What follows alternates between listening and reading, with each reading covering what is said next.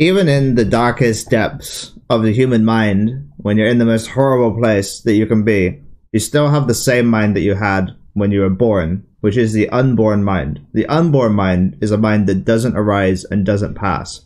It doesn't have things arising in it. It doesn't exist or not exist. It isn't dual.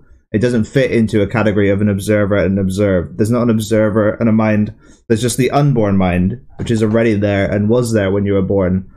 And it doesn't matter what state your mind is in. It doesn't matter where your mind is. It's the same mind that you had when you were born.